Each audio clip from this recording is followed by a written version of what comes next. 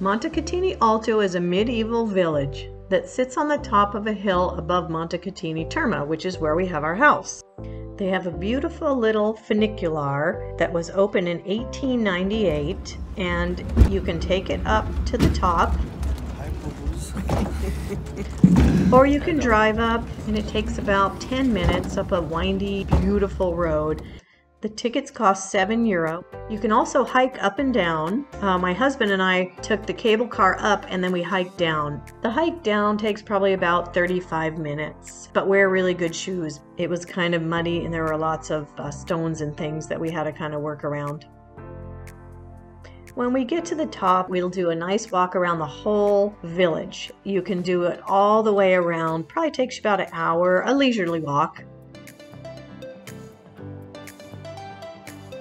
You can walk by all of the homes and gardens. The castle is small but beautiful. The area around it is lovely.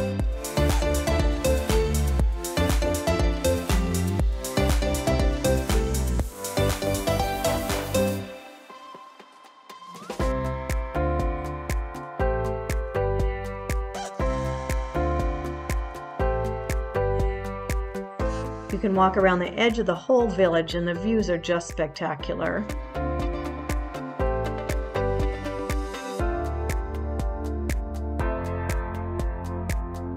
Our house is behind the hill, and no matter which way you walk, every path will lead you back to the Piazza Giuseppe Guisti, and that's where we go and we'll have a drink or dinner or a coffee if we go and do our walk in the morning.